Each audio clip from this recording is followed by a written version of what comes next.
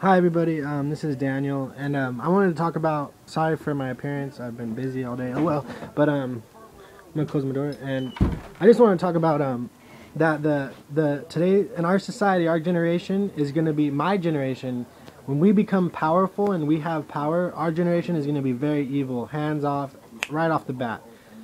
Because I can tell you right now that if I was president, and a lot of people might disagree with me right now, but if I had power, like, fleshly power, which I do have power, but not, of the flesh, I can't, I cast demons and that's it, that's what, about Jesus Christ, that's it.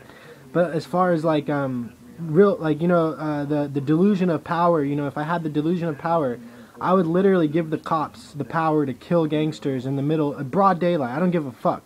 If somebody's gonna be a gangbanger, they deserve to die. Like, literally.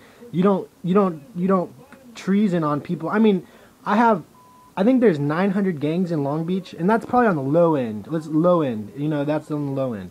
900 gangs and cliques. This one particular gang is really cool people, right? Okay, let's get over this. This one particular gang that messes with my family and has been for years. 900 gangs in Long Beach, and that's, I mean, right down, probably next door is a gangbanger that would fuck his shit up happily and go to jail and beat his ass, but I can't because I work.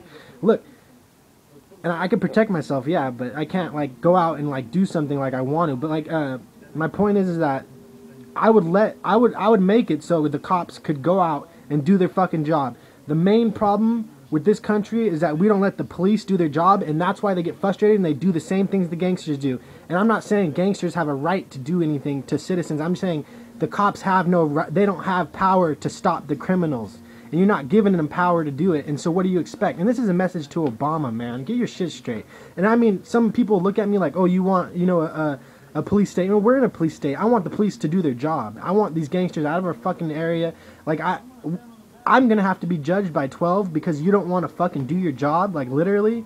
Like, I'm gonna have to go to fucking, or I might get killed.